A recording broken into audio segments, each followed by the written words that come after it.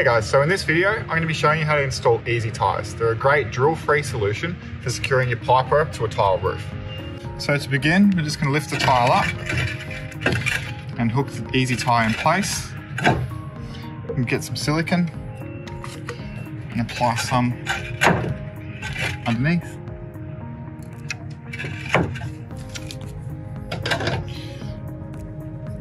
Fold the tie over. Place your pipework and then use a zip tie. Supply it in your kit. Lock that in place nice and securely. And then a pair of scissors to cut off the tail.